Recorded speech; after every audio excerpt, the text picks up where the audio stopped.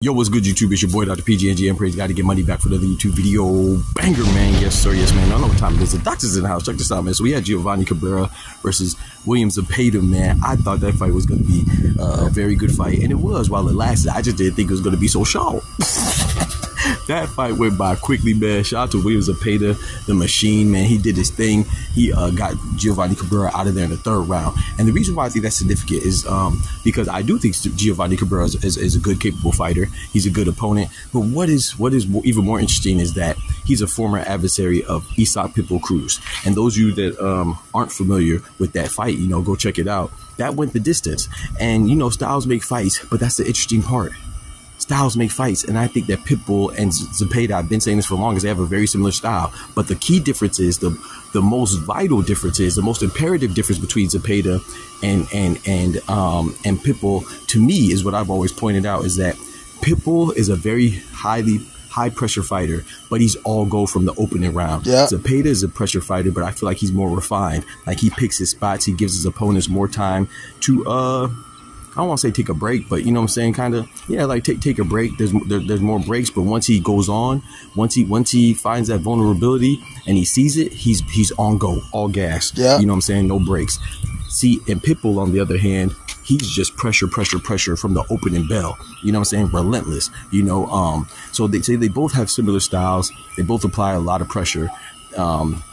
You know, but I just think that they kind of go about it in different ways, you know. So, man, Zepeda looked sharp, man. He looked good. Cabrera was doing his slick thing. You know, he was frustrating Pitbull when they first fought, you know, to the point where Pitbull even gave him some headbutts. You know, I believe, if my memory serves me correctly, he gave him a headbutt that resulted in a point deduction, if I'm not mistaken. But yeah, so I think that Zepeda was very impressive, because I do think that him and Pitbull have a similar style, but I would say that they just kind of go about their pressure a little bit differently. You know, I think Pitbull's more durable, you know, but we'll see though, you know. And I think Zepeda, what I liked about Zepeda's victory is that, man, he did it in decisive fashion, man. Third round? Damn.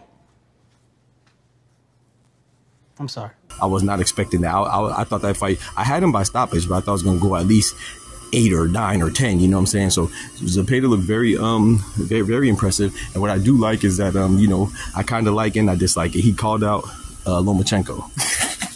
And, you know, so, you know, if you know the history of Zepeda, man, he does a lot of phantom call outs, you know. Before his fight with Maxie Hughes, his last fight, he called out Shakur, right? And then when Shakur responded and was like, he was ready to oblige, he didn't say nothing. And then he fought Maxie Hughes, and after the fight, he called out Shakur again. And guess what happened?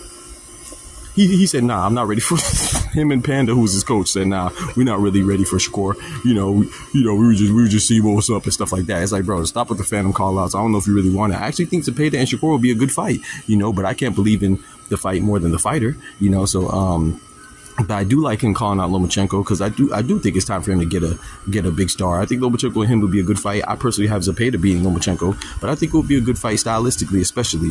However, I don't know if he's serious, you know what I'm saying, because we've seen this story before. Maybe he's calling him out again just to stay relevant and get his name out there, you know what I'm saying. He doesn't really have any true ambitions to fight Shakur or Lomachenko in the immediate future. Now, with that being said, you know, Coach Kenny Ellis, who's Tank's coach, you know, Gervonta's coach, came out and said that Lomachenko, you know, it was just on an IG post. Like I said, take it with a grain of salt. It doesn't mean it's anything definitive or final or concrete.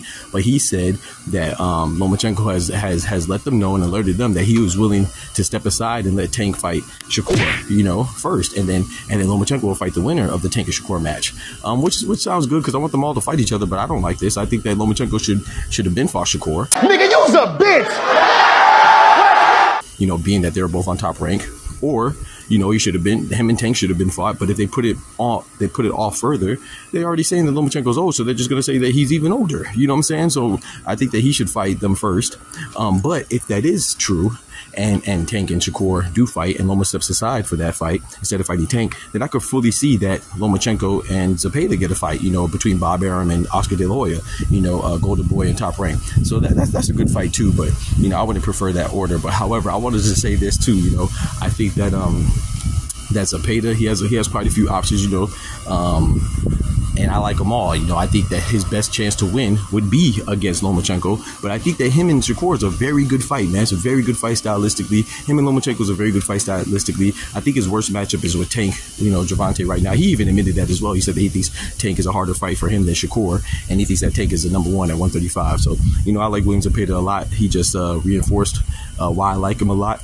And yeah, man, he looks good. I look forward to seeing more fights with him in the future, man. Y'all let me know what y'all think about in the comments. Do you think Zepeda, how do you think Zepeda does against the other top guys at lightweight, you know, 135, whether it's Lomachenko, Gervonta, or Shakur, man? Y'all let me know in the comments, man. But most importantly, remember, with God, we can do anything. Without God, we're nothing. Y'all be easy. The doctor's out. Peace. From the hood to college, both worlds they had to meet. 6 degrees between us, so cold, we're about to freeze. But we're Florida boys, hot takes, we bring the heat. We're moving the culture, the engineers to the streets.